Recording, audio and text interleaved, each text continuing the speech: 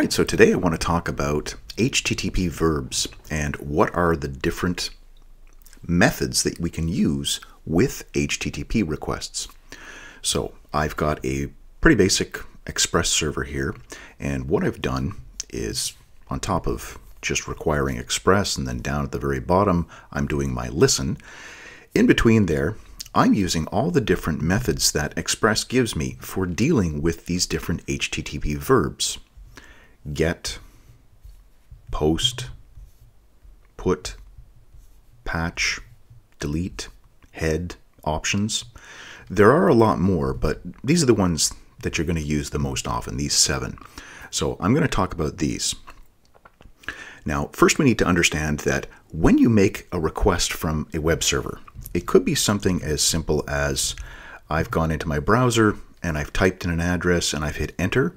That is sending a request from the browser off to a web server somewhere.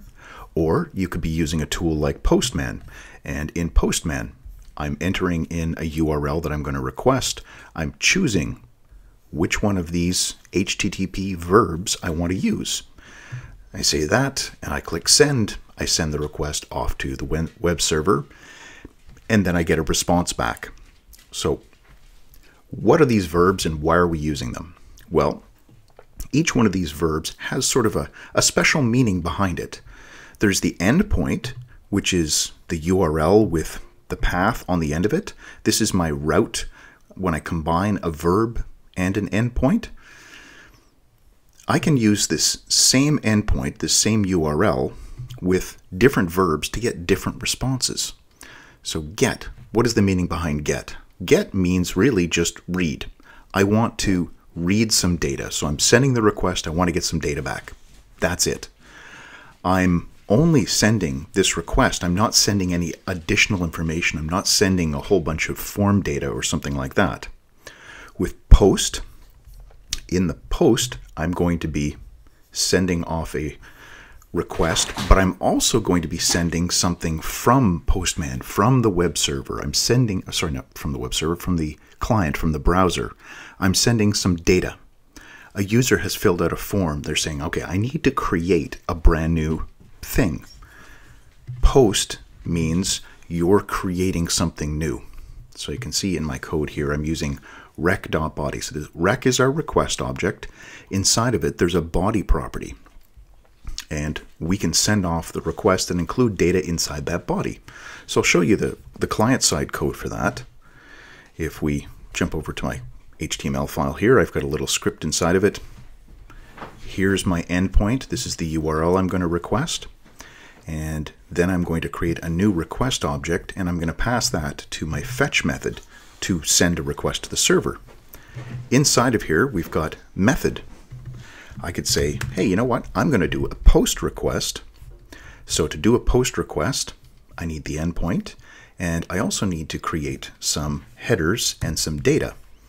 So I'm going to say I'm sending some JSON data with my fetch call to the server. This is the piece of data that I'm going to send to the server. Here's the URL. Method is going to be post. And then I'm also going to include this header that I created and something called body. That is going to be this data. I'm taking the stringified version of this, so it's a JSON string, and that is going to be the body of my request being sent off to my Express web server that's running. Express is going to say, hey, I just received a post request to this endpoint. So this is my route, my method and my endpoint together. That's a route. And inside of here, I can access rec.body.name. So I'm getting the name property from inside of body. Then what I'm doing here is I'm looking for the highest ID that I've got inside of my data. I'm adding one to that, setting a date, putting it together as an object, and I'm pushing it onto an array. All right, so get is for reading, post is for creating. Get could be to read the entire list, or it could be to read one specific thing. If I pass in a number here, so if I've got a variable here called ID, if somebody sends a GET request and they add a number to the end of it, I'm going to give them just the data about that one specific item instead of the entire list, which is what this endpoint with GET does. So GET for read, POST is for create. Put and patch are very similar. Both put and patch have to do with updating. So I'm passing an ID number with both of them to say, I want to update this. Now, there's a very slight difference between the two of them.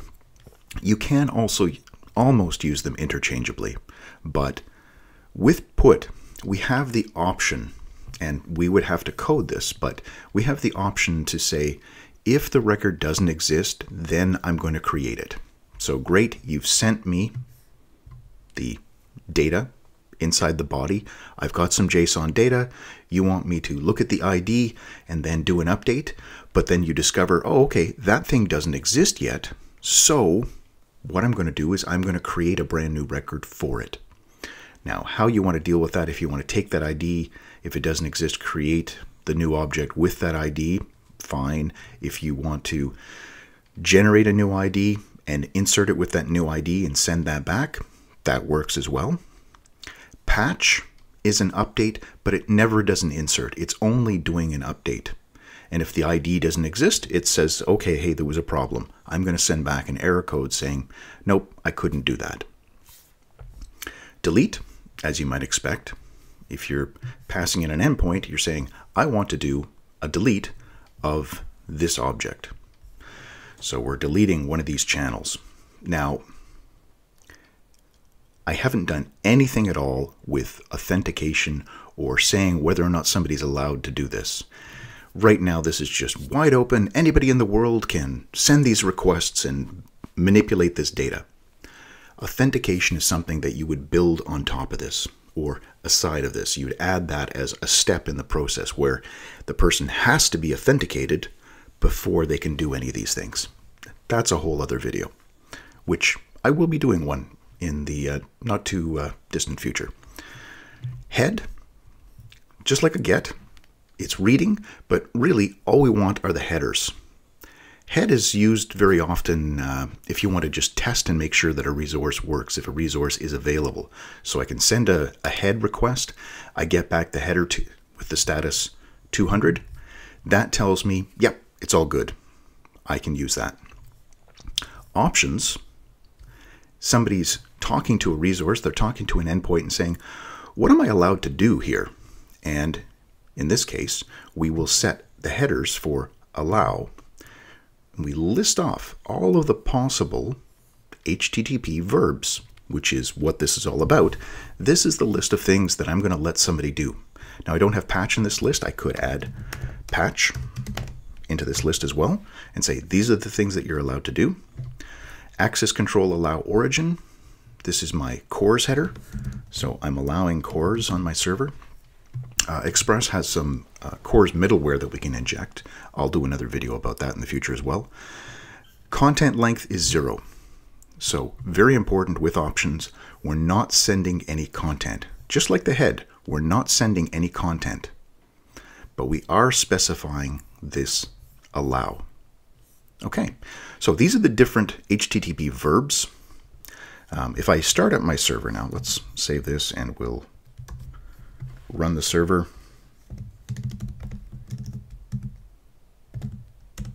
Oh, I'm in the wrong folder here. Okay, our server has started up.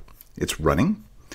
Now, this one right here, this client.html, I can start that one up on the server as well. Here we'll say go live with this.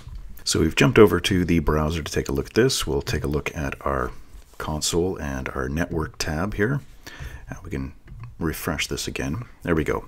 Now we can see there's 3 things that happened. One was the HTML file was requested. That was over port 5500. So that's the live server from VS Code that's loading that one. Then this next one here. This is the one to our API that we're building. And you can see the method was options.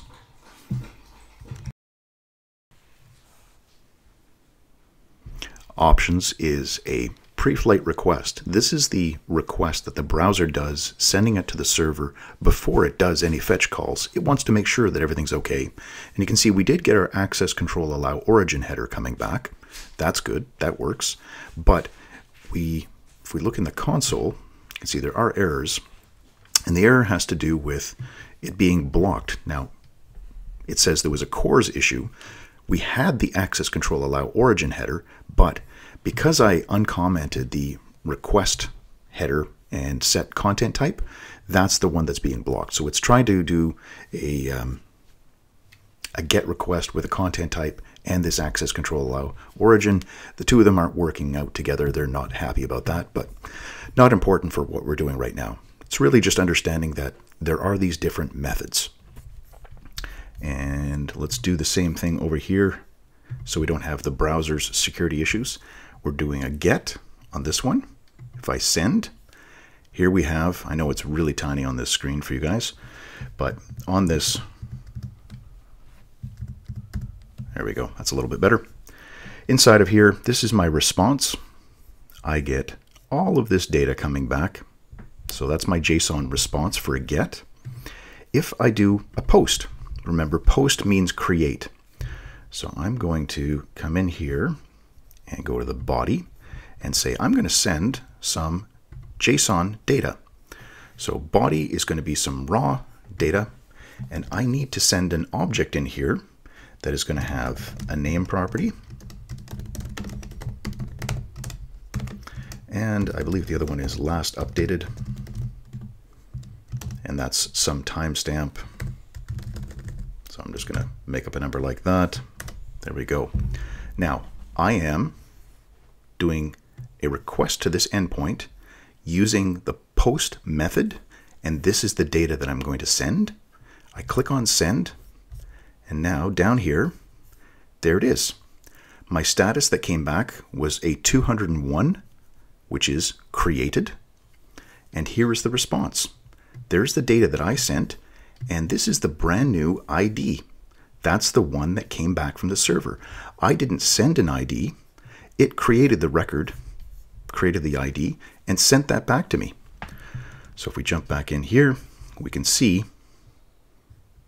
this is what's going on. Inside of here, we started it. There was a GET request, and this was the data that it sent back. I'm just console logging all my GET and POST requests. There was the data that it sent back the first time.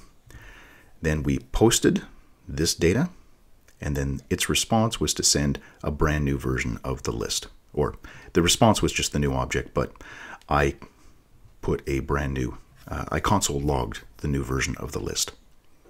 And that's the idea behind HTTP verbs. We are simply taking an endpoint. There we go. So we're taking an endpoint like this, and it could be different endpoints, but taking an endpoint and combining one of these verb methods with it, and that becomes a route. We can read, we can update, we can create, we can delete, or we can just test things. And that's what the head and the options are for. They're sort of preliminary tests that you can do from the server, or from the client to the server. All right, I will leave a copy of the data file as well as my app.js file and this simple little web page so that you can play around with those as you like. If you're interested in learning more about Postman, I do have a couple of videos on my channel about Postman, but I will put a link to the Postman website down in the description for you as well. If you have any questions, feel free to ask, and as always, thanks for watching.